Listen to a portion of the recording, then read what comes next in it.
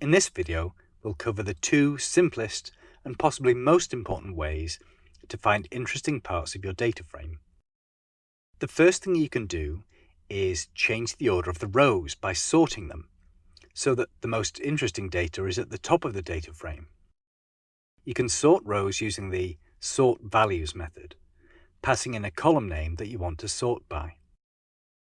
For example, when we apply sort values on the weight kilograms column of the dog's data frame, we get the lightest dog at the top, Stella the Chihuahua, and the heaviest dog at the bottom, Bernie the St. Bernard. Setting the ascending argument to false will sort the data the other way around, from heaviest dog to lightest dog. We can sort by multiple variables by passing a list of column names to sort values. Here we sort first by weight, then by height. Now, Charlie, Lucy and Bella are ordered from shortest to tallest, even though they all weigh the same.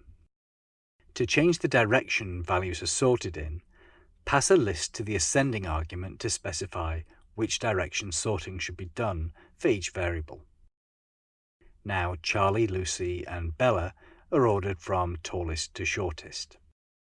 We may want to zoom in on just one column. We can do this using the name of the data frame followed by square brackets with the column name inside. Here we can look at just the name column. To select multiple columns, you need two pairs of square brackets. In this code, the inner and outer square brackets are performing different tasks. The outer square brackets are responsible for subsetting the data frame, and the inner square brackets are creating a list of column names to subset. This means that you could provide a separate list of column names as a variable, and then use that list to perform the same subsetting. Usually, it's easier to do in one line. There are lots of different ways to subset rows. The most common way to do this is by creating a logical condition to filter against. For example, let's find all the dogs whose height is greater than 50 centimeters. Now we have a true or false value for every row. We can use the logical condition inside of square brackets to subset the rows we're interested in to get all of the dogs taller than 50 centimeters. We can also subset rows based on text data. Here we use the double equal sign in the logical condition to filter the dogs that are Labradors. We can also subset based on dates. Here we filter all the dogs born before 2015. Notice that the dates are in quotes and are written as year, then month, then day. This is the International Standard Date format.